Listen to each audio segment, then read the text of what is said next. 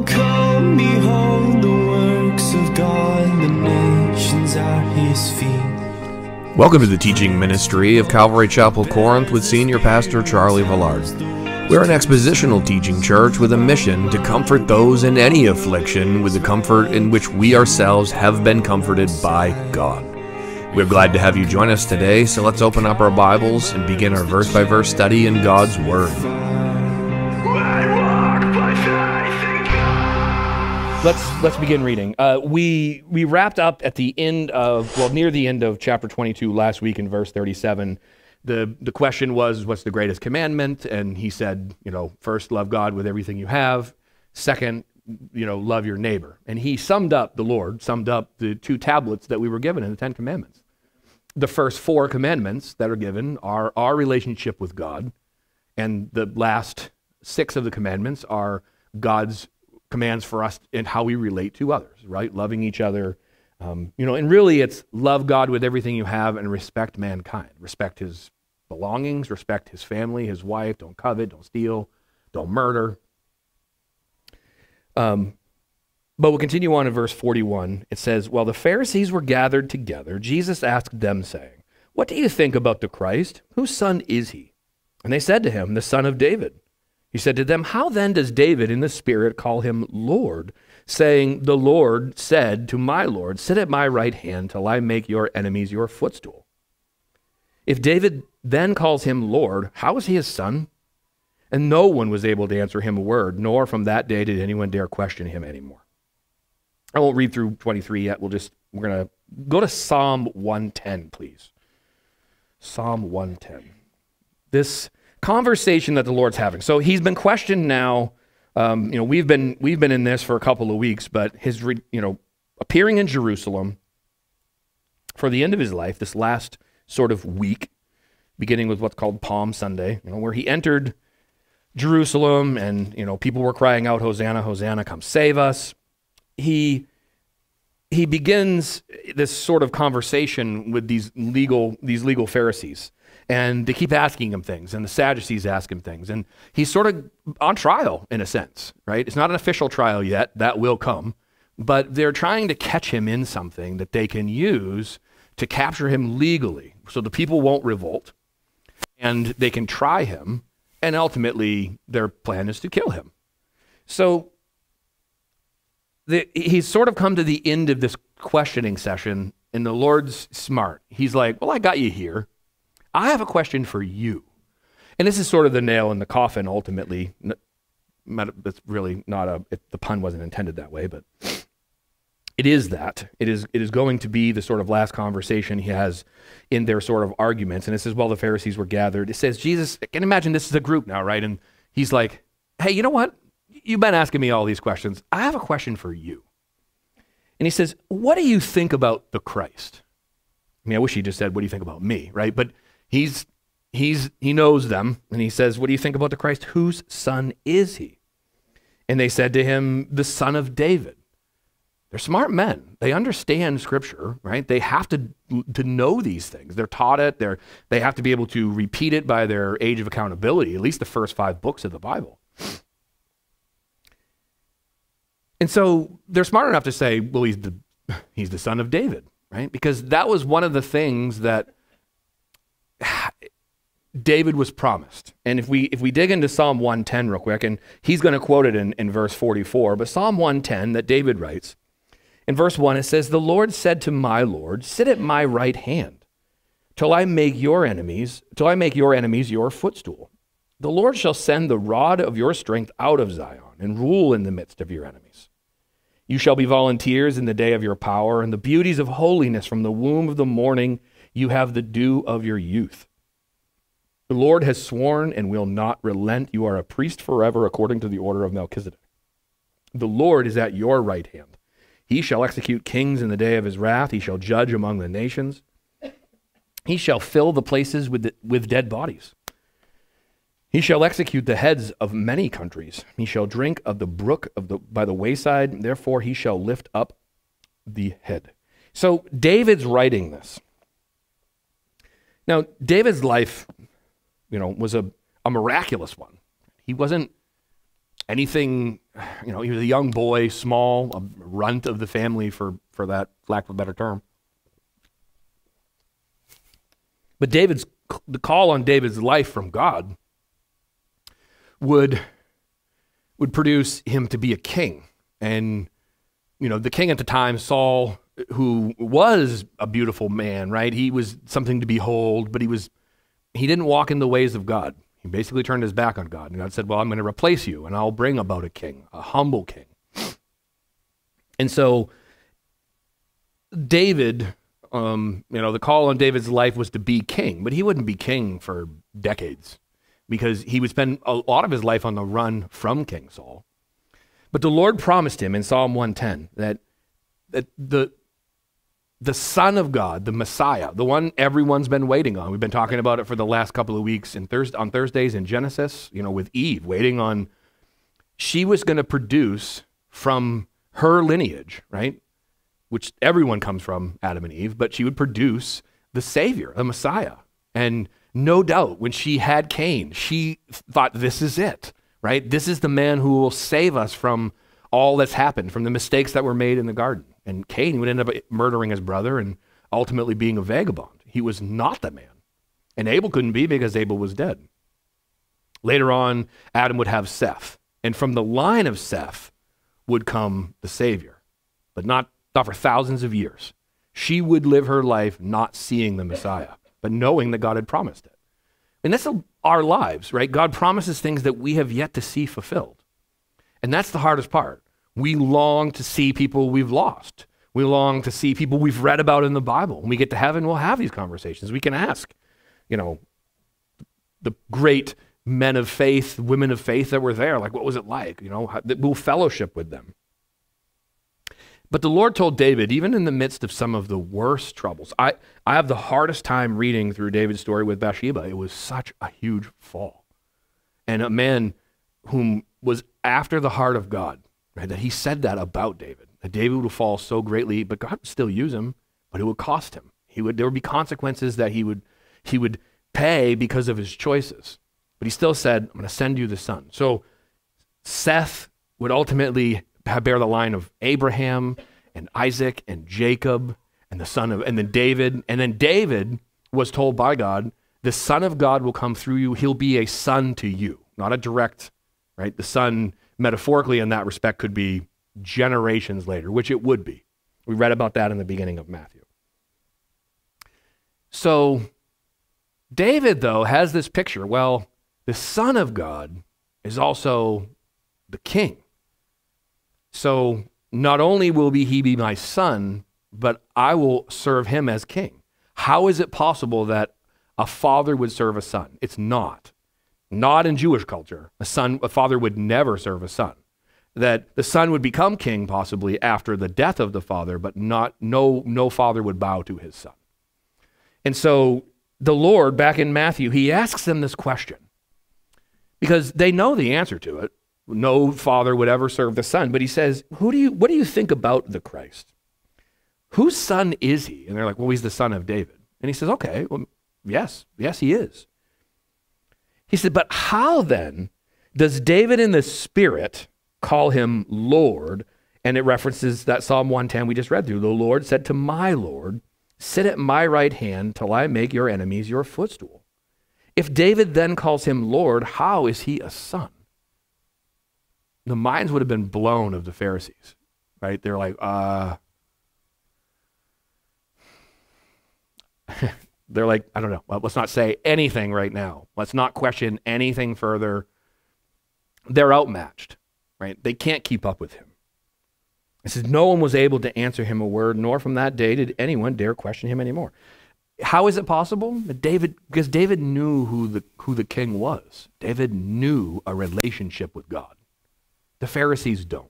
And that's what really we're going to dig into. And this is the conversation now that will continue with the Pharisees. They don't really know God.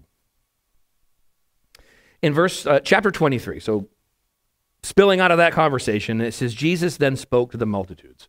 We have no reason to believe that the Pharisees have left. They're still standing there. But I imagine now he turns his attention to the group that's with him. And he's like, okay, the scribes and the Pharisees sit in Moses' seat. Therefore, whatever they tell you to observe, that observe and do, but do not do according to their works. For they say and do not do. For they bind heavy burdens, hard to bear, and they lay them on men's shoulders. But they themselves will not move them with one of their fingers. But all of their works they do to be seen by men. They make their phylacteries broad and enlarge the borders of their garments. They love the best places at feasts, the best seats in the synagogues, greetings in the marketplaces, and to be called by men, Rabbi, Rabbi. But you, do not be called Rabbi, for one is your teacher, the Christ, and you are all brethren. Do not call anyone on earth your father, for one is your Father, he who is in heaven. And do not be called teachers, for one is your teacher, the Christ. But he who is the greatest among you shall be your servant. And whoever exalts himself will be humbled, and whoever humbles himself will be exalted. So let's break this one down before we go really digging into this one any further. So he turns his attention from the scribes and the Pharisees, and he speaks to the people, with them standing right there. How embarrassing. You know, kids, you know what it's like, right? When your parents start talking about you and you're standing right there, you're like, I'm right here. But it's meant for a purpose, right? It's meant for you to hear it so that you'll take it in and go, oh, they're talking about me. I see. But you're like, oh, this is the most embarrassing thing ever, right? It's not the heart to have. The heart to have is to hear the message, not being, oh, no, this is too much. I can't bear this. We talked about that on Thursday night. Cain was like, my punishment is too much. Instead of saying, I'm sorry, please forgive me, what can I do? He said, you're being unfair. That's just too much of a burden. I can't bear that. Right? He was just concerned about the weight of the consequences, of the punishment, not, okay, I really hurt you and maybe I should just repent on this. The Pharisees won't do it either. But he says the scribes and the Pharisees, they sit in Moses' seat. This was a high place, right? Moses got the law from God. He's on the mountain. He's speaking to this burning bush. He probably looks like a crazy man. But the bush says, watch your feet, right? Your sandals. You're standing on holy ground. I'm going to give you these things. And he gives them these stone tablets with God's law on them. And then Moses goes down. He sees what the people have been doing. He gets mad and he throws them and breaks them like an idiot, because that's what I'd probably do. And then he has to get more tablets. The broken stone tablets would be a good reminder, because later Moses would ultimately strike a rock when he wasn't supposed to. And it would be the last thing that God would say is you can no longer take the people into the promised lands. You're not listening to what I do. You know, what do I tell you? You're just doing whatever, and you got mad. You said something in anger, and it's going to cost you too much. But Moses is exalted, right? He was a leader for God. He saved the people. And the Pharisees look at him and his law that he was given, and now they've built this giant, they call it the Talmud, right? It's this collection of books and writings and theology and how to follow the law, what the law means, the little teeny nth degrees of the law that they would get to. You know, when we're young, we like to argue with our parents, and we like to try to argue technicalities. Well, you didn't say this exactly. You said this, but I really shouldn't be in trouble because you didn't say this, right? That's what these guys would do, right? They're like, well, you broke the law. Well, how? Well, let's go back. We'll dig into the law and we'll go through here. Oh, there's not a something here? Well, we'll write it right now, and now you've broken the law, right? So this Talmud is this big book of laws. And he says, therefore, whatever they tell you to observe, that observe and do. Seems like a great contradiction. He's saying, well, whatever they tell you, you should observe and do those things. He's saying what they say is important. He says, that observe and do, but do not do according to their works. So he's like, listen to what they say. It's a popular phrase when I was a kid. My dad would say, do as I say, not as I do.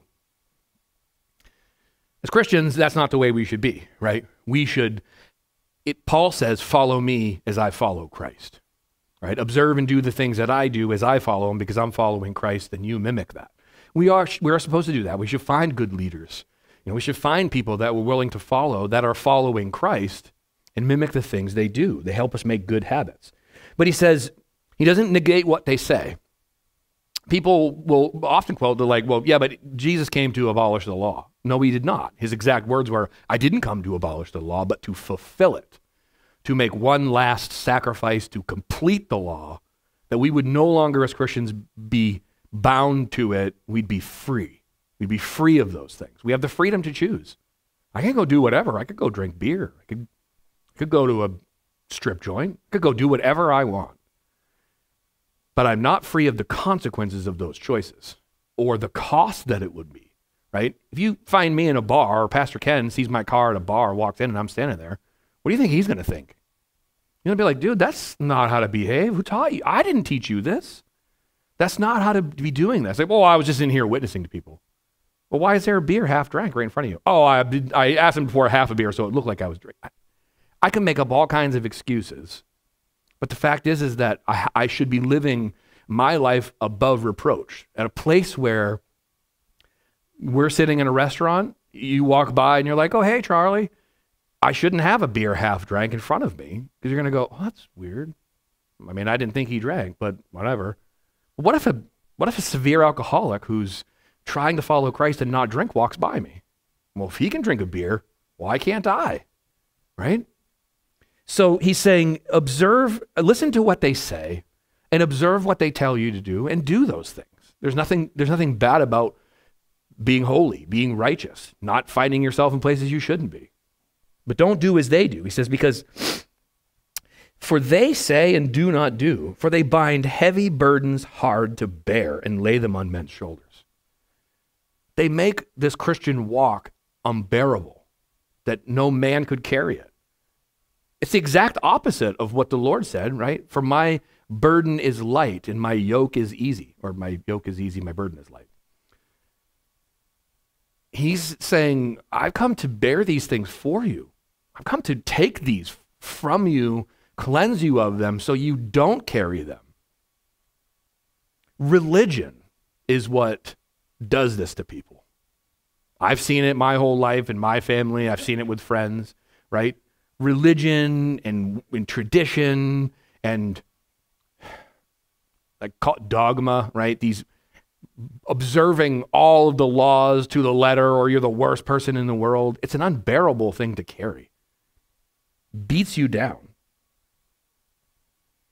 And he says, what's interesting, he says, continuing on in 4, but they themselves will not move them with one of their fingers, right? So they tell all these people these things, but they don't carry them. They won't help you. They don't free you from the burden. My job when you come to me and be like, man, I did this and I can't get over it. My job isn't to make, well, yeah, you are absolutely a terrible person. You should feel terrible. You should carry the weight of this at all your rest of your life, and you should feel like junk. No, my job is to point you to the Lord, but the Lord forgives you, right? Yes, there'll be consequences. Yes, there'll be things that happen in your life that are a result of that, and you can't get away from those. You have to bear those. But don't carry more than what's yours to carry. Don't carry the guilt of other people. Don't carry the unforgiveness of other people. The weight of all those things, why? That's not the life that the Lord promised us. He asked us to bring to him the things that we've done and ask for forgiveness. And when he forgives us of those, he asks us to be done with them. Why is it that as humans, we go back and we pick those things back up, put them in our backpack and load it back on and continue carrying them if he's forgiven us? That's what the Pharisees were doing, making sure people continue to carry those. Well, because it made them look righteous, and it kept people coming back to them. Religion. In verse 5, he says, but all their works they do to be seen by men. They make their phylacteries broad and enlarge their borders of their garments. What he's basically saying is they're making themselves look bigger and more puffed up and more grand than they're even due. And what do they do with that? He says they love the best places at feasts. I think we talked about this before, but the way that the tables were, have anybody seen The Last Supper? Leonardo da Vinci? Totally inaccurate and wrong altogether. It's not one long table. The Jews sat in this big U-shaped table called a triclinium.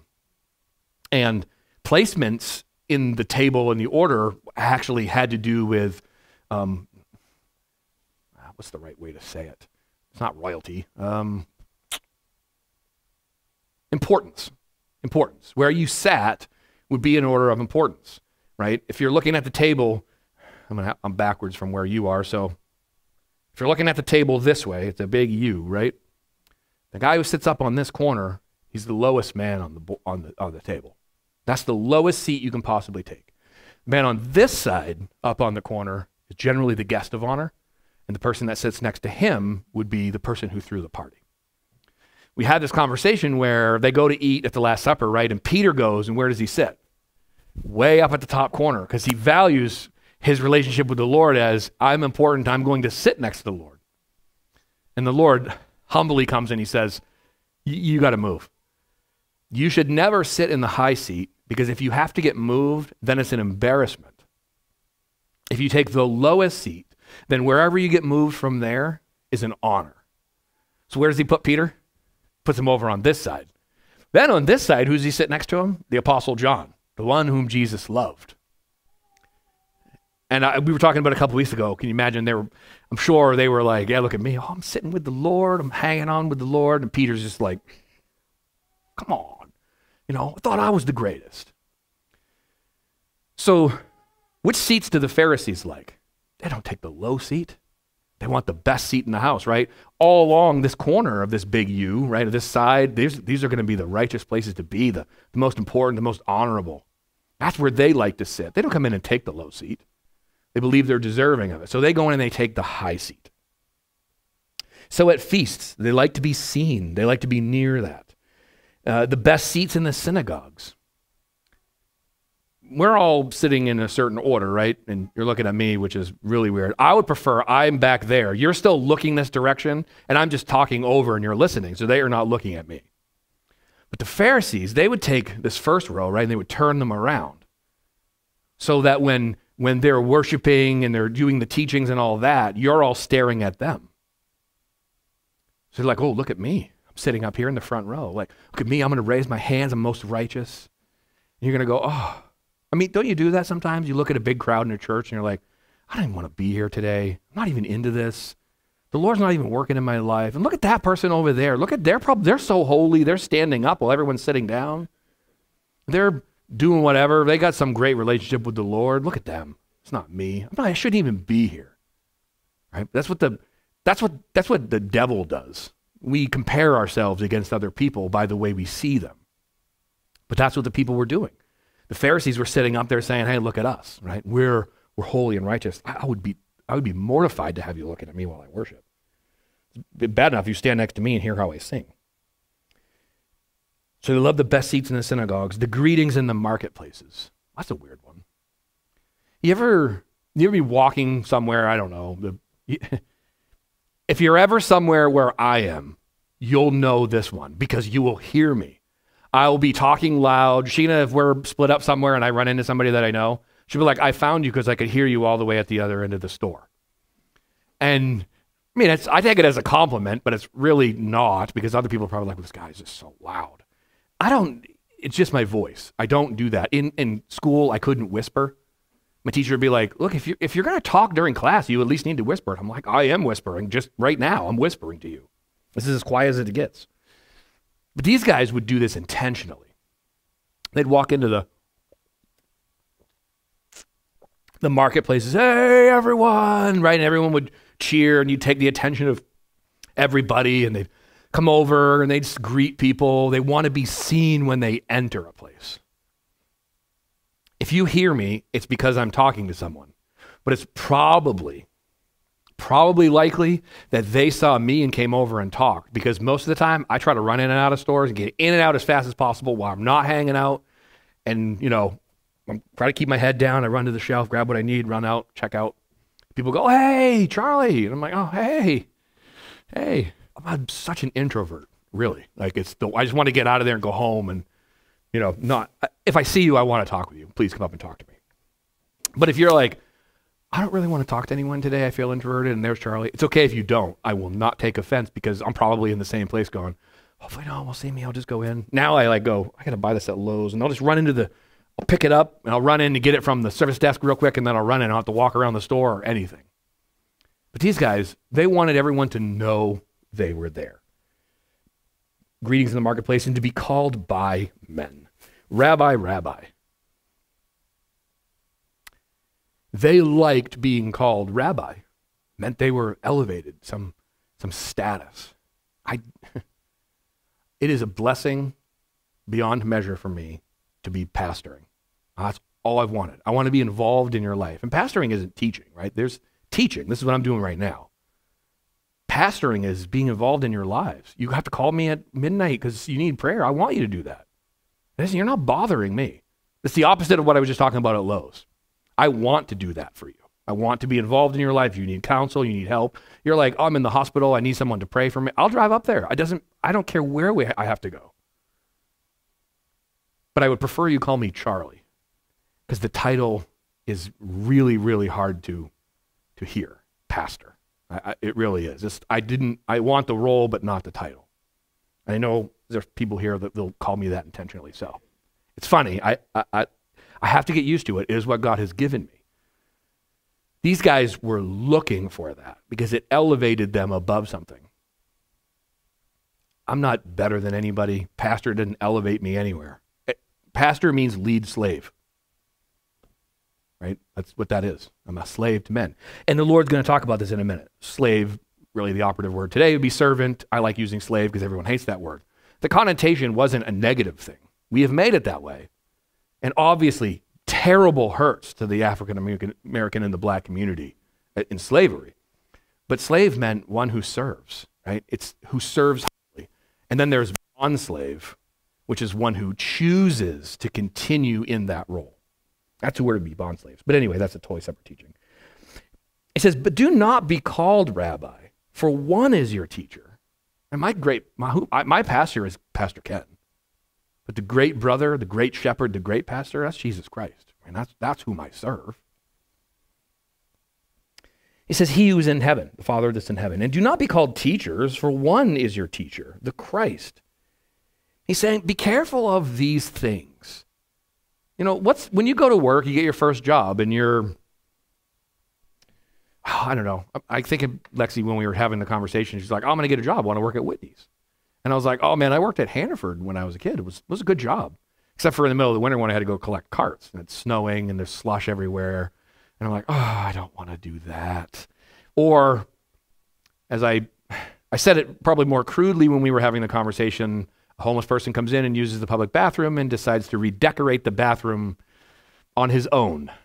And then they go, hey, yeah, can you go clean the bathroom real quick? And I'm like, oh, what happened? And they're like, well, it got redecorated in brown. And you got to go in and you got to clean the bathroom, right? Then you're like, I don't want this role. You know what I want to be? I want to be store manager or assistant manager at least, or I don't know, head cashier or this or that, right? I want to be elevated to a place where I don't have to do those things anymore. I had a great manager, store manager, when I worked there.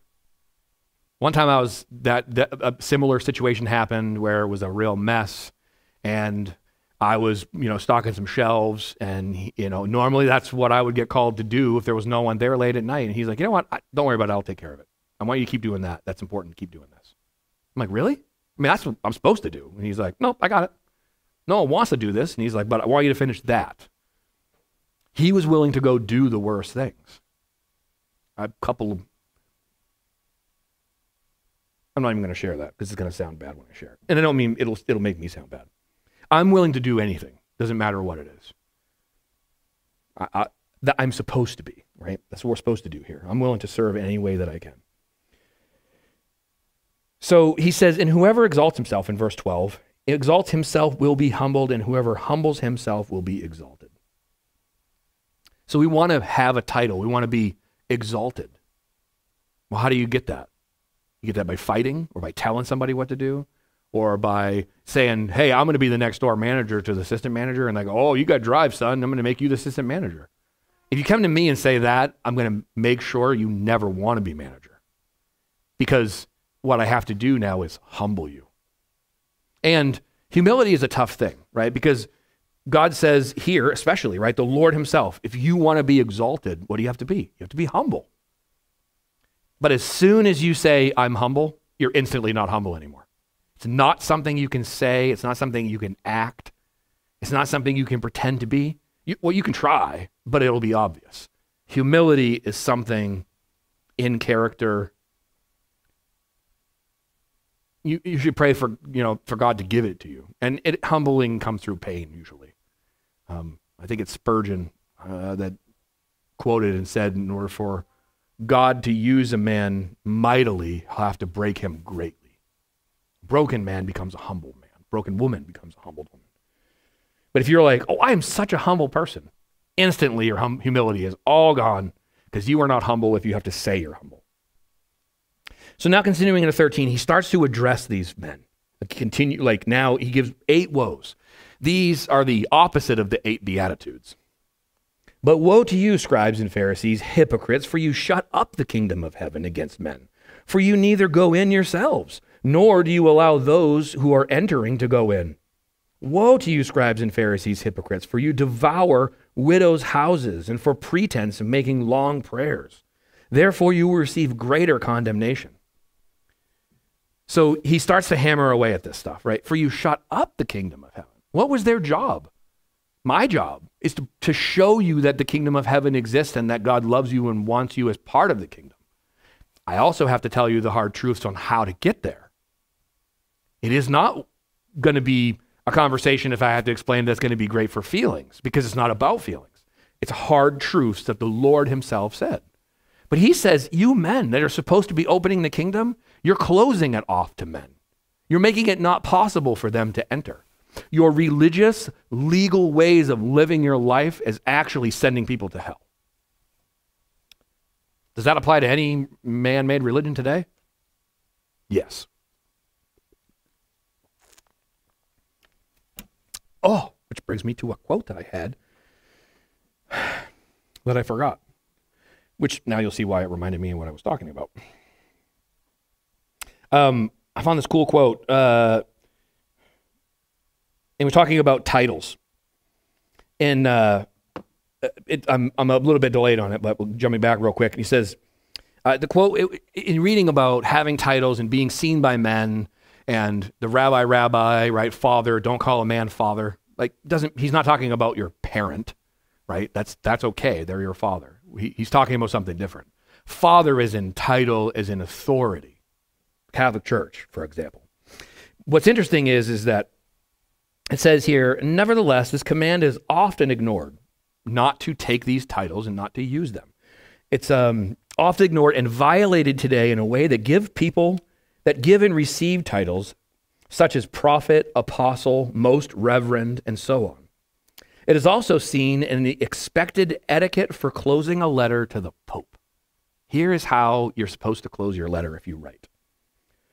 Prostrate at the feet of your holiness and imploring the favor of its apostolic benediction, I have the honor to be, very holy Father, with the deepest veneration of your holiness, the most humble and obedient servant and son/daughter. That is how you're supposed to close a letter to the Pope. No, sincerely, Charlie. Thank you very much, Charlie. Grace and peace, Charlie. That's disgusting. That's just gross. And prostrate, right? Hands and feet, prostrate is straight out. If you're hunting from the ground, you might find yourself in that position with a rifle, right? Laid out, looking out down the barrel. That's called prostrate. So the expectation is that when you're signing this, I'm prostrate at your feet, the feet of a man. At the feet of your holiness and imploring the favor of its apostolic benediction. I'm appealing to your position. I have the honor to be very holy, Father, with the deepest veneration of your holiness, the most humble and obedient servant and son and daughter. Can you imagine if I ever, this likely will never happen, but can you imagine if I got invited to see the Pope? I would have it so jacked up. I'd be like, what's up, dude? Slap him on the shoulder, go in with the hug and the slap on the back. I'm not reverent of his title. I'm respectful of a man who's educated, right? Who's been studying, but if you've been studying all these years and you're placing burdens upon people and weight, how different are they than the Pharisees? Probably intentionally forgot that quote, so I didn't go off on that. Religion is gross. That's what these men are doing. They're shutting up heaven. They're keeping you out of it by their weight of their laws that they've come up with. Woe to you, scribes and Pharisees, hypocrites, for you devour widows' houses. Man, widows and orphans, the two most vulnerable groups of people. Widows who have lost their husbands and have no protector, and orphans who have no parent to look over them. And these men take advantage of that. And he says, and for a pretense make long prayers. Okay, I'm way long-winded, and I know it. During prayer meetings, Ken always points out, okay, just rules for prayer. Yep, there's some rules. Pray loudly so that everyone in the room can hear you and agree with you. Don't, mumble and mutter. Trust me, there are people that do that, and you're like, I have no idea what they're saying.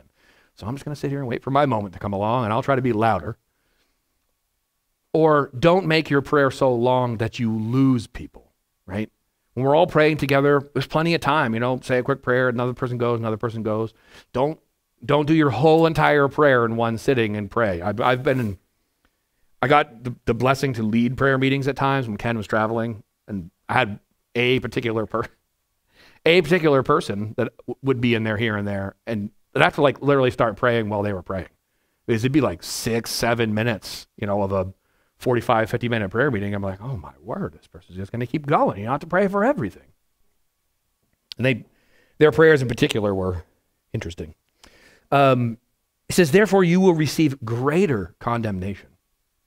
If you don't do your job that you've been called to, it's really not a job, it's a calling, but you are going to receive greater condemnation. Woe to you, scribes and 15 Pharisees, hypocrites, for you travel land and sea to win one proselyte, and when he is won, you make him twice as much a son of hell as yourselves.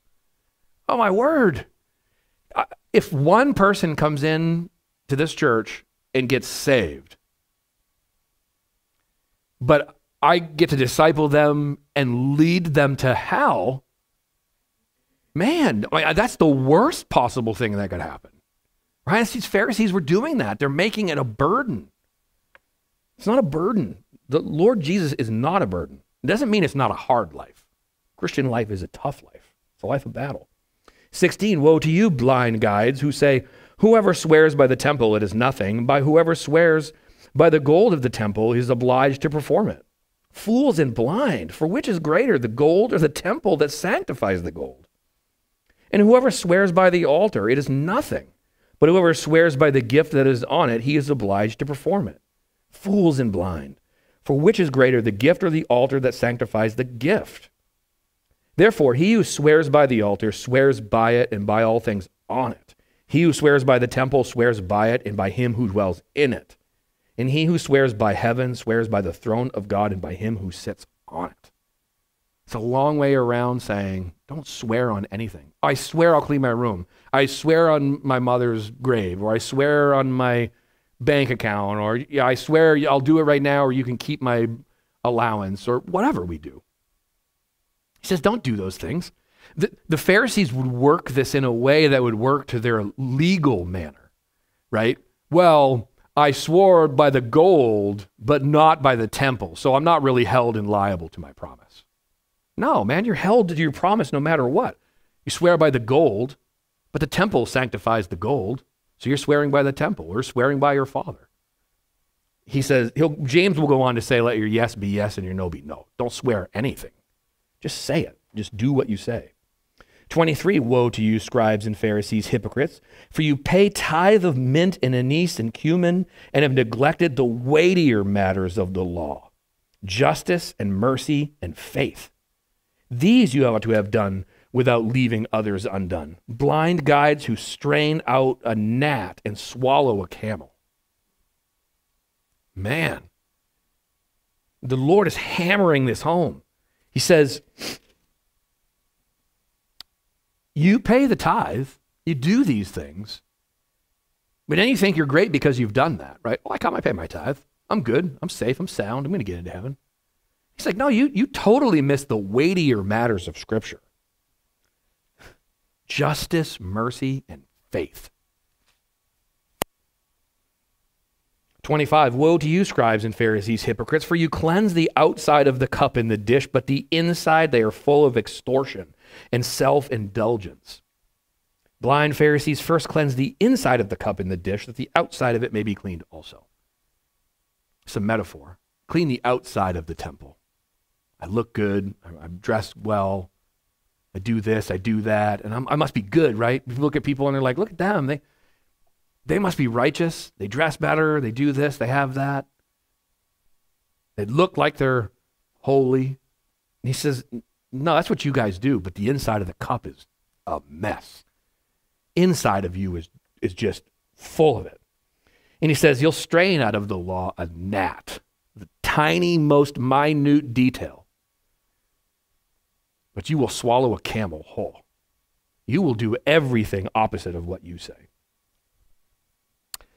Woe to you, scribes and Pharisees, hypocrites, for you are like the whitewashed tombs, which indeed appear beautiful outwardly, but inside are full of dead men's bones and uncleanness. Even so, excuse me, you also outwardly appear righteous to men, but inside you are full of hypocrisy and lawlessness. Woe to you, scribes and Pharisees, hypocrites, because you build up the tombs of the prophets and adorn the monuments of the righteous, and say, if we had lived in the days of our fathers, we would not have been partakers with them in the blood of the prophets. This is genius. Right? They're going to say, oh, you know what? The prophets that were murdered before, if we were in those days, we wouldn't have done that. They did that. The Israelites are the ones that killed their own people. They did do it. They say something that they could never meet. Therefore, you are witnesses against yourselves. You are sons of those who murder the prophets. Fill up, then measure out your father's guilt. Serpents, brood of vipers. How can you escape the condemnation of hell? Therefore, indeed, I send you prophets, wise men and scribes. Some of them you will kill and crucify, and some of them you will scourge in your synagogues and persecute from city to city, that on you may come all the righteous blood shed on the earth. From the blood of the righteous Abel to the blood of Zechariah, son of Berechiah, whom you murdered between the temple and the altar. He's like, I know who you are. I've watched you. I sent you these people. What's he making a claim? I'm God. I am the Son of God. I was there in the beginning. I am here now, and you will do these things, and you will continue to do them. The whole book of Acts, that's what we're going to see. Prophets, men of God, right? Men of God spreading the gospel, and what will happen? Paul himself will hunt them down and kill them and persecute them. He said, you're still going to do this. Surely I say to you, all these things will come upon this generation. Let's wrap. I wanted to go through this list real quick, but there are 7 kinds of Pharisees. And this is according to the Talmud, this book I was talking about. The Pharisees themselves in their writings say there's 7 kinds of Pharisees. I will find, I believe, if you look at yourself in light of how good and righteous God is, we all fall into this category at some point or another, even as Christians. I do myself. I apply to these. But it says, according to William Barclay, awesome Bible scholar, that the Talmud describes 7 different types of Pharisees, and 6 out of the 7 are bad. The shoulder Pharisee, who wore all his good deeds and righteousness on his shoulder for everyone to see. People that constantly talk about all the good things that they're doing so that you see their righteousness, or you're intimidated by their righteousness. This Pharisee that's like, well, look at all of the awesome things that I do. The wait a little Pharisee, who always intends to do good deeds, but could always find a reason for doing them later and not right now. Right? They're talking about all the good that they will do, but they never actually do it and get around to it. The bruised or bleeding Pharisee, he who is so holy that he would turn his head away from any woman seen in public, and was therefore constantly bumping into things and tripping, thus injuring himself. Men should keep their eyes to themselves. There's nothing wrong with looking and admiring God's beauty. But where's the line between admiring something that's beautiful and coveting something? Because that fine line is sin. Right? But these guys would, well, I won't even look at another woman. I won't do this. I won't do that. And they're bumping into things because they're trying to appear so holy. There's nothing wrong with trying to keep your eyes in the right place, your heart in the right place. I do that. I don't want to, I can admire God's beauty. I can look around and be like, wow, that woman is beautiful. And we watch shows and we can say that. But I have to be careful. I'm a guy. All I could look at her and go, oh, she is really beautiful. Like, wow, really, really? And like, then you're just lingering looking. You know, when I teach the CRD guys, they're like, well, how long can you look? And I'm like, okay, in essence, your question is you should not look anywhere, right? Because you're already into the trouble point. Like, how long can I look at the woman? It's not about how long, man. It's about the heart. You guys are beautiful people. I look at all of you and go, man, God's creation. Doesn't matter if you think you're beautiful or not, you are. That's what God sees you as. But if you find me staring at you, I'm probably going to look like a creeper, right? But I'm not going to run around and bump into the walls constantly and never look at you. It's not natural for me to look at people in the eyes when I talk. It's really difficult for me. I try to because it's a sign of importance. It's a sign of respect, right? I'm interested in what you're saying. But it's so hard, so you will if you find me looking around, it's because I am so uncomfortable. It's like if you really want to make me uncomfortable, stand right in front of me and look me dead in the eyes when you're talking. Corey, I see you smiling. Don't do that. That'd be really weird. I'll kiss you. I'll just go in and holy kiss. I'll weird it out first. So this appearing holy, right? This bruised or bleeding Pharisee, the humpbacked Pharisee, who was so humbled that he walked bent over and barely lifted his feet so that everyone could see just how humble he was. Oh, I'm so humble. It's such a weight on my back. The always counting Pharisee, the one who was always counting up his good deeds and believed that he put God in debt to him for all of the good that he had done. The fearful Pharisee, he who did good because he was terrified that God would strike him with judgment if he did not. So 6 out of the 7 are bad. Is that one the good one? The last one is the God-fearing Pharisee who really loves God and did good deeds to please the God he loved. Even the fearful Pharisee is not the good one. I mean, we should do things because we want to honor God. Not because we're scared of God. God wants us to respect him. But he wants us to do things because we love him and he loves us. Ending in 37, O Jerusalem, Jerusalem, the one who kills the prophets and stones those who are sent to her. How often I wanted to gather your children together as a hen gathers her chicks under her wings, but you were not willing. How is he speaking on this authority? Who is this man? He's a son of God. He's God himself. I wanted to gather you like a chick, right? You like, hey, come under my wing. I'll protect you like a hen does. But you were unwilling. He says, see in 38, your house is left to you desolate. For I say to you, you shall see me no more till you say, blessed is he who comes in the name of the Lord. This Lord, this Jesus, this man, he came in humility, true humility, to tell us all of these things. We would know him. And as we'll talk about next week, and he's going to bring it up himself, when he comes back again, he does not come in humility. He does not come and say, hey, maybe you've changed your mind. He said, I come back in judgment. I come back saying, it's been long enough. You've had your opportunity, and now we're done. I hope that's who we all know, right? The righteous king, the humble king.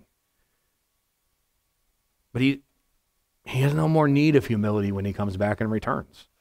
He's going to come back and avenge all of the hurt and the pain and the suffering that we've been going through on this earth. And he's going to end it. One fell swoop. The king that they expected him to come as, right? Not the humble man on the donkey's colt, or as the King James puts it, the donkey's ass. It's a cooler way to use King James because you get to swear a little bit. It means baby donkey, right? A colt. He comes on a little baby donkey. He's going to come in a white horse. The sword, flaming, eyes of fire. He's going to be the king that we all have been waiting for.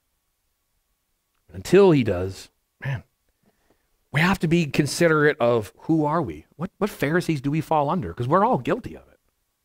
I can do that, right? I can think more of myself, and I'm no longer humble when I think more of myself.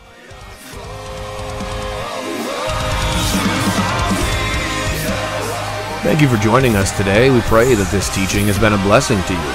If you have any questions or would like to request prayer, you can visit us online at www.cccorinth.org. If you're local, come join us for a service at 125 School Road in Charleston, Maine.